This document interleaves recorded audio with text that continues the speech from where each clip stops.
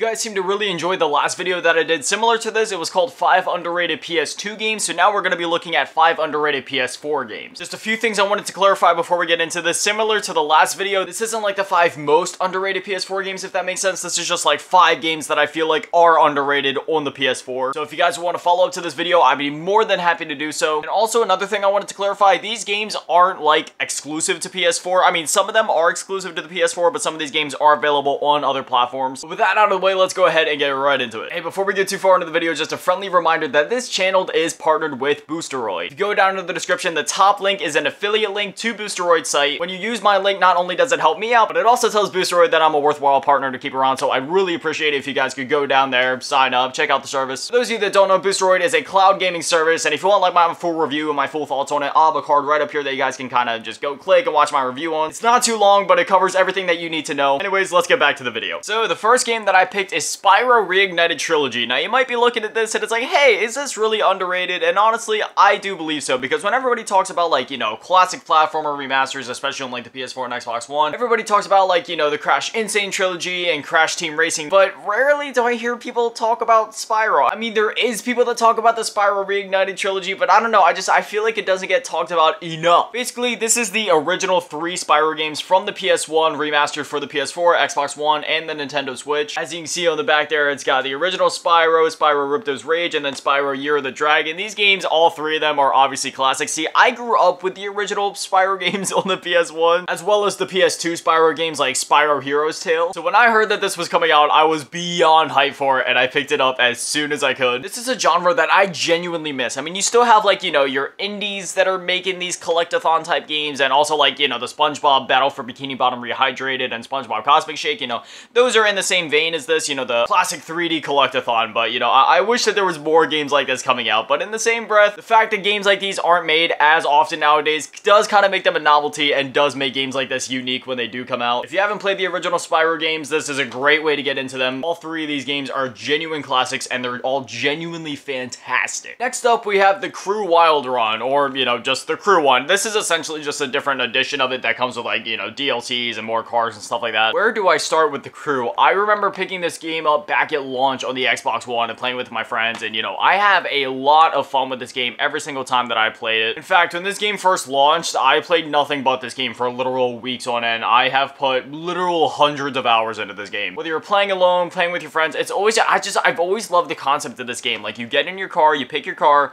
and you can drive across the entirety of the United States. Obviously, it's scaled down a bit. It's not like you're actually driving, like, the whole entirety of the United States. Like, it's not the entire country in the game. It's a bit scaled back, but still, it's a huge map. Like, sure, you are able to drive technically from, like, California to Florida in a matter of, like, 20 to 30 minutes, but still. It was super ambitious, and I also love the Crew 2. The Crew 2 was amazing, and there's another one coming out soon that I will be picking up as soon as I get the chance. Like I said, this is available on literally every single platform, so it doesn't matter if you're on PS4, Xbox One, PC. This game goes for relatively cheap. You can probably pick up a copy for like 10 bucks on eBay. One other feature worth noting is that, okay, around like 2013 to 2014, I had this weird fascination with racing games that allowed you to play in like first person behind the wheel, like Forza Motorsport, Forza Horizon, and the Crew allowed you to do that, so I was always in first person, just, you know, driving around the country. This game does have a story mode, but I don't know, man. Whenever I'm playing this game, I like driving, I like cruising. It's a good way for me to decompress. Next up, we have Battlefield Hardline, a criminally underrated first-person shooter, and probably the most underrated entry in the Battlefield series. Now, I know that, you know, this might be a little controversial. It's like, Battlefield, that's a pretty big FPS. How is that underrated? But I'm serious. Out of any entry in the Battlefield series, this one is hands down the most underrated. Essentially, it's like a spin on your classic cops and robbers show. If I'm gonna be honest, I didn't play a whole lot of the multiplayer in this game. I played a couple matches, and there's still people that play it to this day, but whenever I revisit this game, and whenever, like, I want to play it,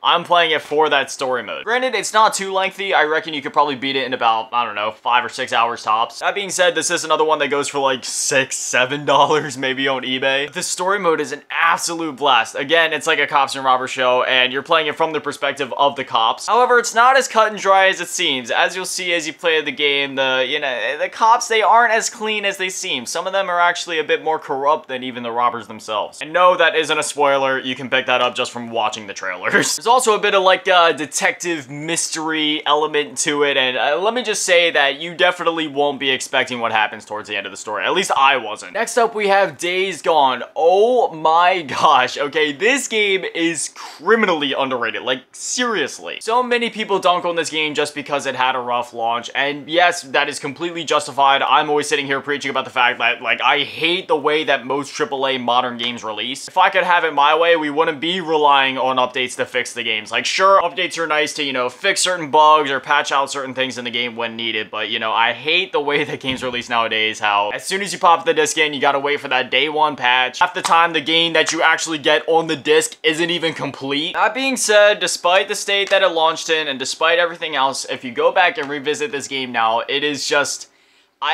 do I call it a masterpiece? You know what? That's not even a question in my mind. Yes, I'm going to say it.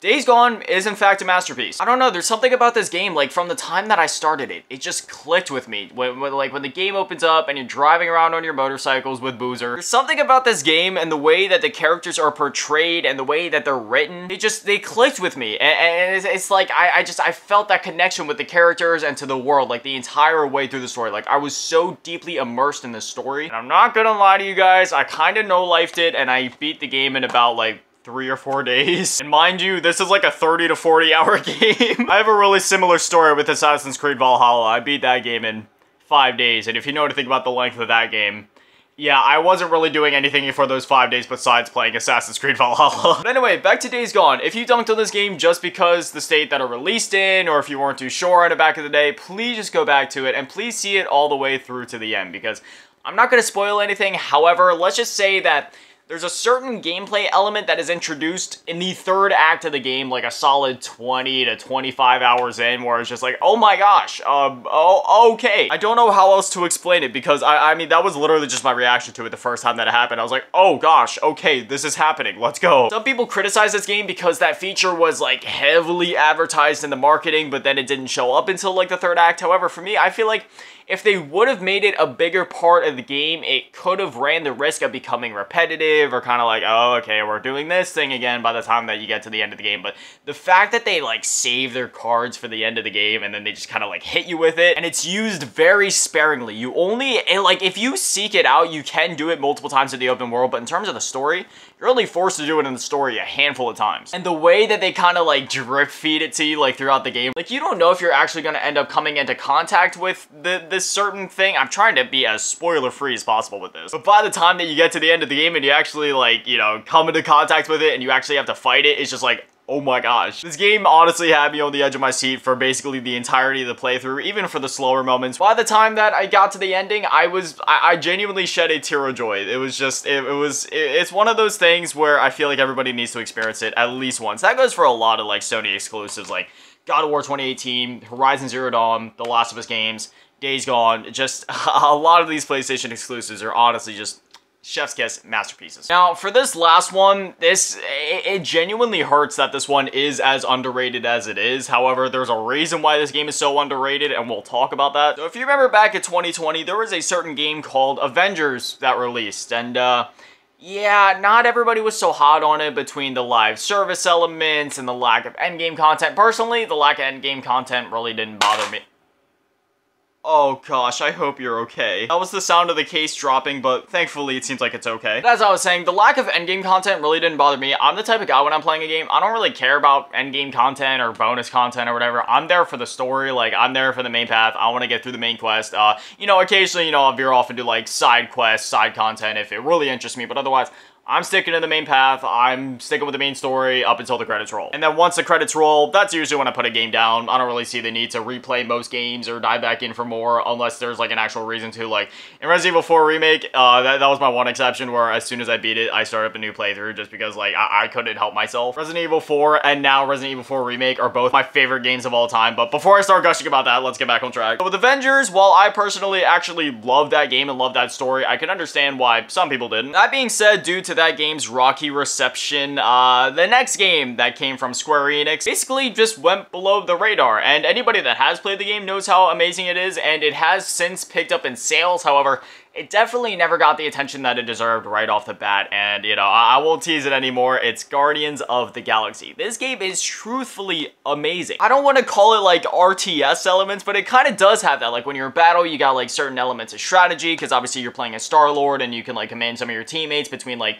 combining different moves, pulling off different combos and attacks, different styles of attacks, and you as Star-Lord, like, you have different ways to attack. You can use your guns, you can go melee, and it's honestly a really satisfying and engaging combat loop. And then after you're fighting for a bit, you and your squad can, like, pull off, like, this super special move. There's a lot that I want to say about this game, but considering the fact that this game is so story-driven, and even, like, the gameplay elements tie in so heavily to the story, there's not a whole lot I can say about it besides the fact that if Avengers left you a little sore, you know, if it left you kind of doubting Square Enix and Marvel games, don't let that deter you from playing Guardians of the Galaxy, because this game is truthfully a masterpiece. The story is nothing short of amazing, the gameplay is amazing, the dialogue is amazing, the characters are amazing. Like, this game is just, they absolutely nailed it. And plus, can we just, like, take a minute to admire this cover art together? Like, this cover art is genuinely beautiful. So please, even if you're a little sore after Avengers and you're not so sure, please just give this one a chance. I promise it's different. I honestly really have the urge to replay this one. I beat it back in the 2021. Like, shortly after it launched, I kind of just, like, sat down, got through it in, like, it was, like, 2 days, I think. That was almost, like, 2 years ago at this point. So, man, I don't know. I'm thinking about diving back in. Yeah, I don't dive in that soon for most games, but, hey, if that doesn't tell you how special this game is, then I don't know what will. Oh, and that soundtrack?